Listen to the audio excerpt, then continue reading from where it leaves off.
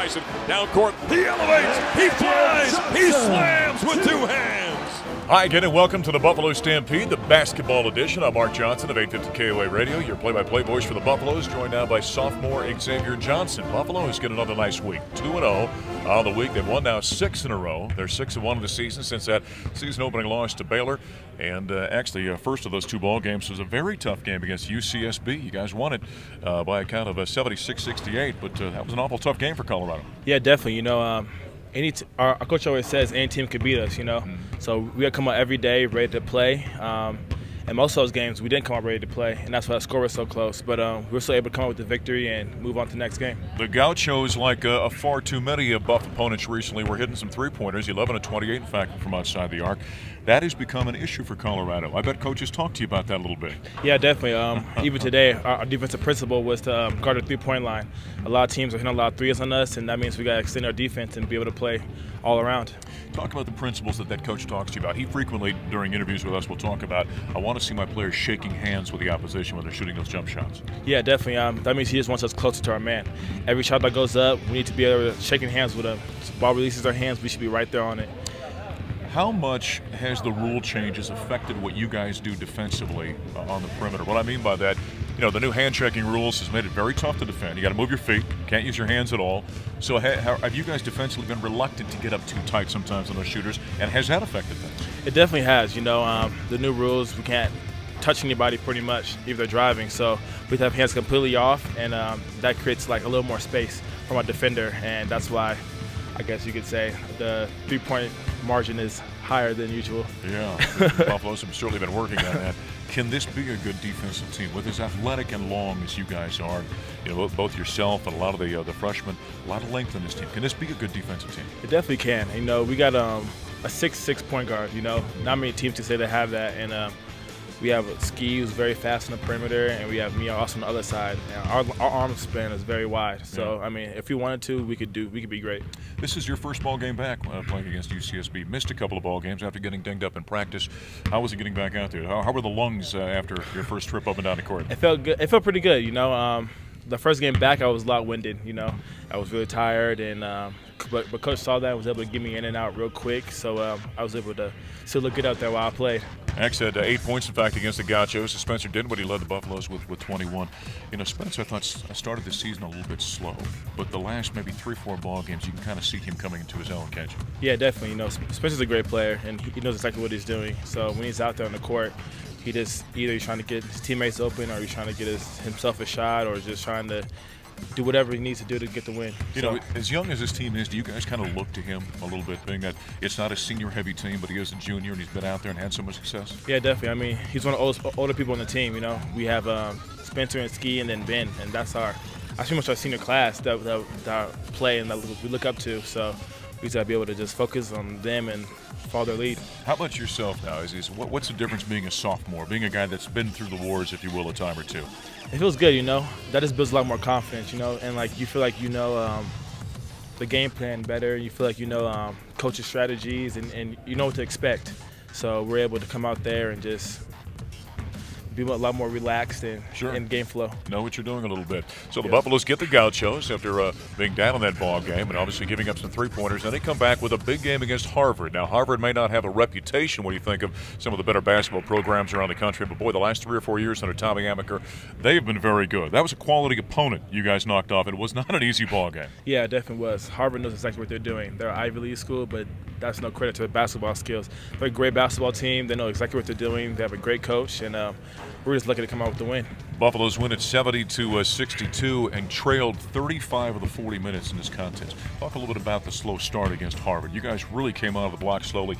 They came out, hit some big shots early, and it was an uphill battle the rest of the way. Yeah, we came out real slow. We came out relaxed because we thought it would be an easy win because in our own house, but Harvard had other plans for us. So we came out timid and slow, and we weren't able to hit a lot of shots. But also, I think it was a factor the refs.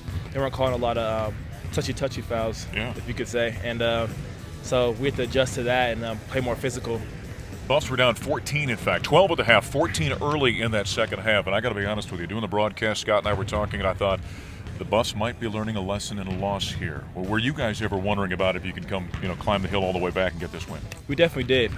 So coming out of the second half, pretty much, we just knew that they were exhausted.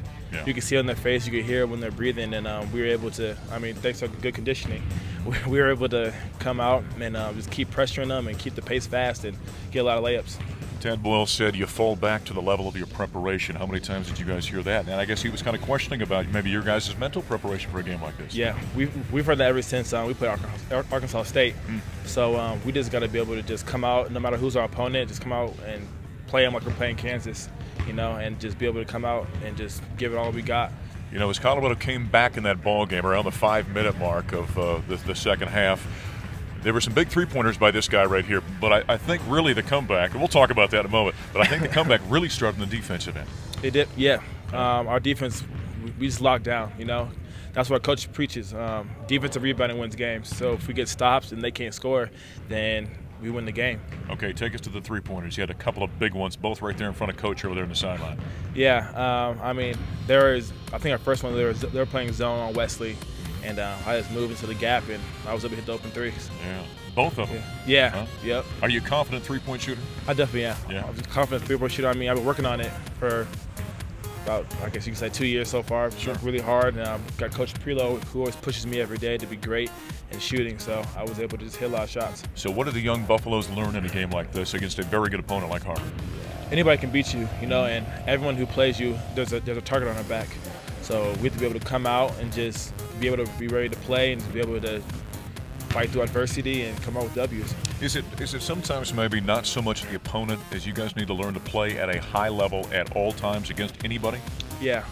Because it doesn't matter who your competition is, because anybody can beat you. It doesn't matter if it's Arkansas State or if it's Kansas. Anybody can have the will and the power to beat anybody nowadays. 10,000, in fact, here for that ball game on Saturday. How much did the students weren't going to be around? They were on break. How much did that crowd help you guys? That really surprised me, because school's out. I didn't think anybody was really going to come to the game, but came out of the tunnel second half, and it was live in here. So I was really happy to just see everybody just cheering, supporting us, even when we were down, and we like that a lot. A young player like X, all he knows is winning here at the University of Colorado, and in particular at the KOAs Event Center. It hasn't always been that way. Since Tad Boyle has taken over, the Buffaloes are 50-7 in this building. What is it about what's going on here at the KOAs Event Center that makes it so tough for a team to come in and win?